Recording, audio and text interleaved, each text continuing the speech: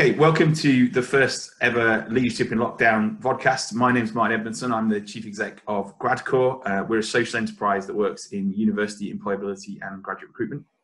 We've created this set of interviews to try and take a look at how different people are handling the kind of leadership challenges under this period of lockdown, and as we look ahead to the future. It's a really tough time for everybody at the moment, and a lot of big decisions and challenges sit on the shoulders of leaders of different organizations who are having to balance a lot of immediate challenges with the kind of thinking about the long term and how this is all going to play out over the next few years. So we've invited various people from across the worlds of higher education and early talent and kind of related areas to give us their thoughts on this. And I'm really pleased to welcome Conor Moss as our first guest. Conor is the Group Director of Business Engagement, Skills and Employability and Dean of Work-Based Learning at Sheffield Hallam, which is a lot to fit on a business card. I'm not sure we'll ever be using business cards again. But anyway, thanks for joining us, Conor. How are you doing? I'm very well, thanks, Martin, and privileged to be your first guest. An honour to be here. Great. And so I don't know if you could just give us a bit of an insight into your role and maybe just at a headline level, what you've been finding yourself working on in the last few months. Yeah, okay. So core role is working across the university to, I suppose, interface between external and internal. And what does that mean? So what does that mean for Hallam? So first of all, there's the sort of business engagement side, and that deals with everything from business support through to student and graduate employability, and then a large part of our work is with work-based learning and degree apprenticeships. Hence the Dean of Work-Based Learning title, which is I agree with you completely, long title. So I suppose part of the role is trying to bring together all of those things. So how do we work regionally, nationally, with employers and across that whole range of things that they want to work with universities for?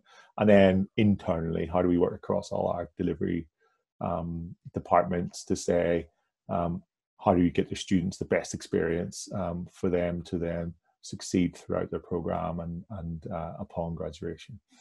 So it's a multifaceted role. It's one that's developed over the last few years.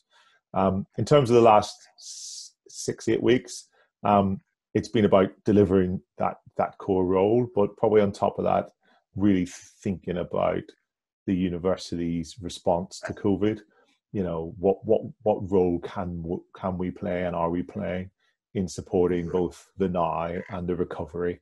And I'm leading the business and economy strand for the university to really look at our response to that recovery plan. Well, there's a lot to think about, isn't there? Both in the immediate term with that, and then thinking about that recovery and kind of where we're going to go, and really what's it all going to look like. It feels like a lot is up for grabs in all of that. So as you've been adapting, and both personally and I guess in the leadership of your team, what have you found to be the biggest challenges of kind of leadership in general during this sort of this situation? And there's been many. It's been I think almost probably one of the most exhilarating 8 weeks of my career, but then really, really difficult. I think the first 3-4 weeks was just pure adrenaline on, shifting our, we've got about 140 in the directorate. So trying to get, all those people working from home, working remotely, do they have the right equipment? Are they, safe and well? Do they have an environment that is conducive to work? And clearly with that amount of people, there's lots of individual circumstances. And so the biggest sort of challenge was really thinking about the balance, that personal balance. So I've got 3 kids. So how did I balance, a really busy job? My wife's a doctor, so her balance. So there's a personal challenge. And then equally thinking about the professional challenge in everyone else, both within my directorate and beyond. They've also got their own individual circumstances that they're trying to work through. And it was, I think the biggest challenge was there was lots of innovation needed, lots of rewriting of policies, lots of solving of problems almost on a sort of hourly or daily basis.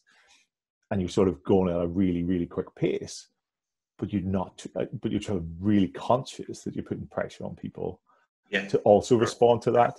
And so for me, the whole thing, whether it's my personal approach to this, is how do I build balance and some sort of sanity into my day, and how do I also not put too much pressure on my broader team. So I think balance is probably the biggest challenge, because at times maybe I've pushed too hard on we need to get this done, which feels like the right thing to do, but you often then know that people are struggling because they've got small kids running around, or they've got a carer to look after, or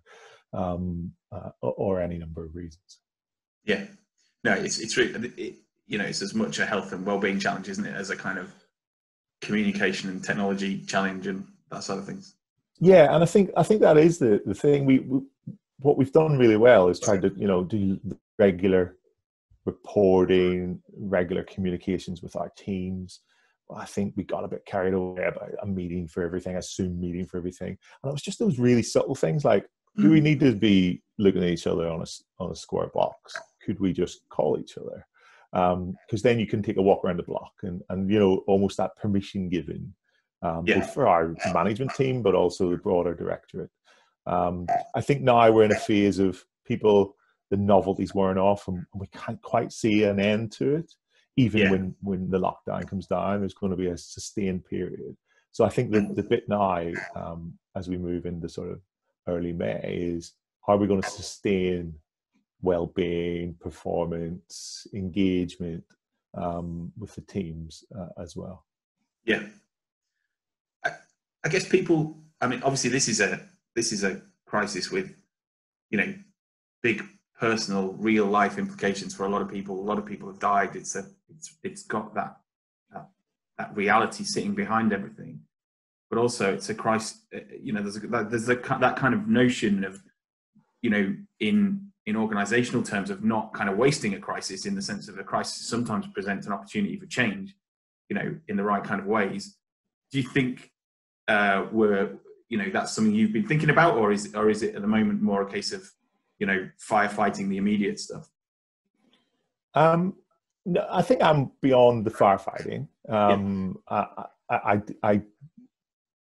I did try and sort of quickly shift my brain into what will this mean? What are some of the permutations? And of course, that's a fool's game. No one knows where we're going with all of this.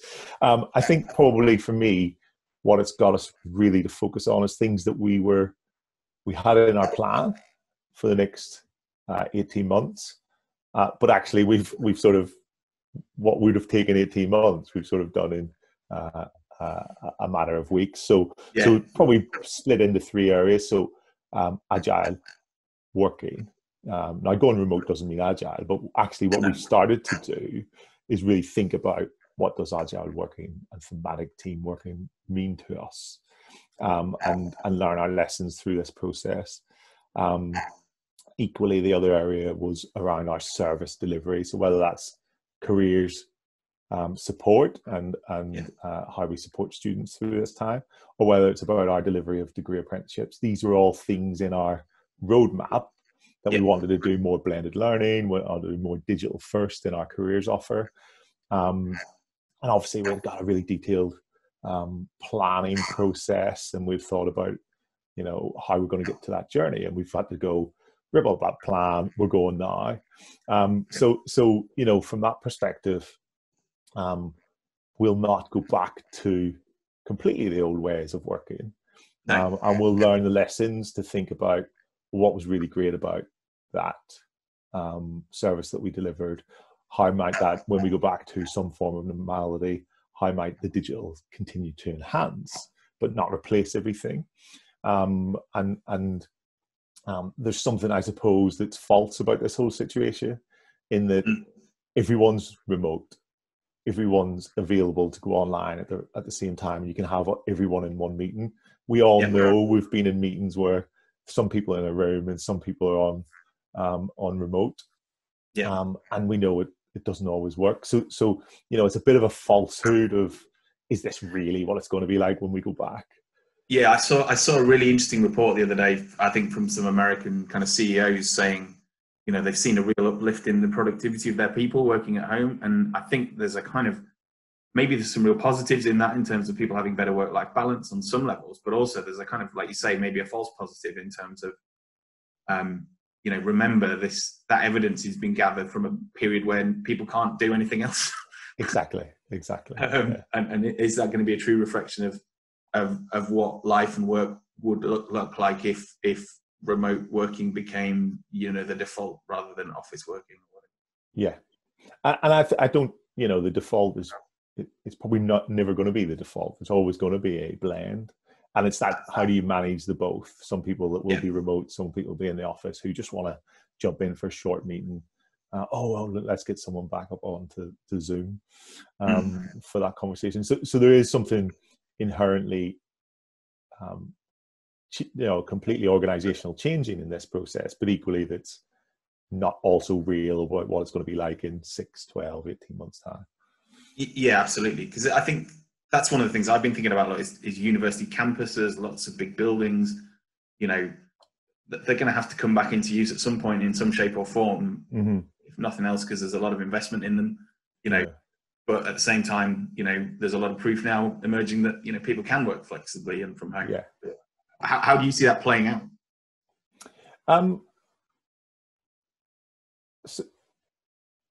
So you know, I think at the minute what we have is everyone doing their best, and I've been absolutely astounded by how my team, the university, have put it together.